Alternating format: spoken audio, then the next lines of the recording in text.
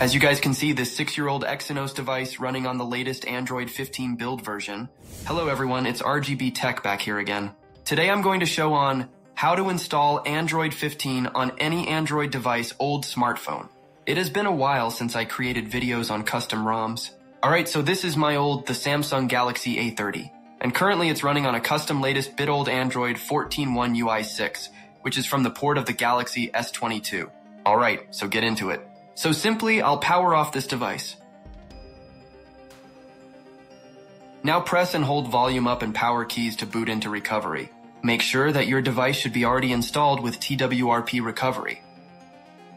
Alright, now select wipe. Go to advanced wipe. Select these partition as shown. It's also recommended to back up your data before installing it. Now swipe to wipe. Here I connected to OTG. Select install.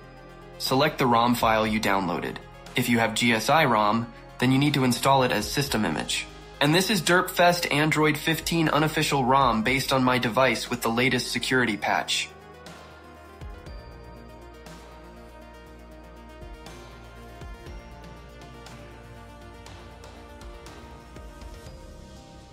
Now wipe Dalvik cache.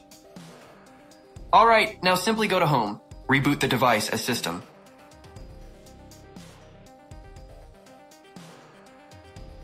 Here I'll fast forward this video.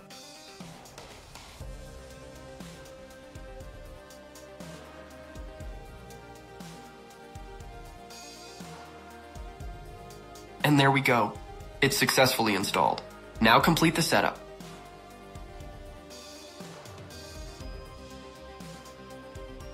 It's loading up things, okay?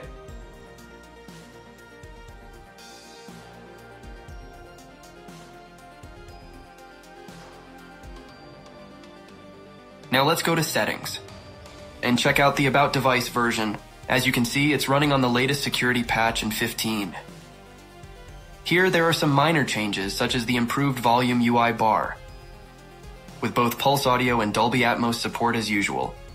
Additionally, there's a new feature that allows you to create split screen shortcuts for any two apps. This app pairing means that if you open it again, you can use both apps simultaneously. There's a new screen recording feature option that allows you to record your screen without interruptions from notifications, either from a single app or the entire screen. It also supports privacy by not displaying notification content in the screen recording. Another useful feature is private space. This allows you to hide and lock your private apps. It's simple to set up.